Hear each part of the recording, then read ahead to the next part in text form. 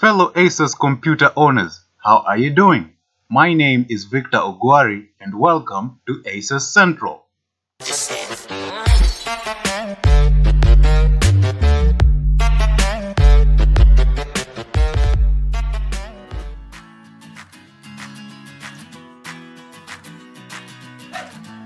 Okay, you may be a proud owner of an Asus computer due to its sleek design and beauty, but I'm afraid your pride may disappear once you are attacked by the Aptio setup.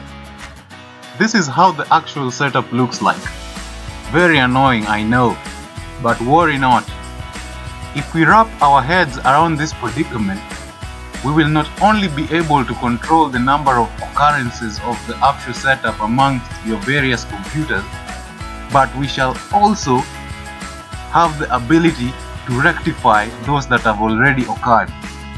So without wasting time, let's find out why you are in that situation. So go to your favorite search engine, Bing or Google, then on the search box type Asus models that support Windows 10. For those who don't want to go through this process, I'll put a link on my description right beneath this video. Now click on the first result. It will bring you to a page where all Asus models have been listed in alphabetical order from A to Z. Now just scroll and search for your model, your particular model. Mine is an X540L and it's supposed to be in between these two. It is not in this list, therefore it doesn't support Windows 10. It is supposed to be between these two. If your computer is in this list, well and good, you're lucky. But for people like me, if your computer is not on this list and you have Windows 10 installed in your computer, just know you're committing a taboo.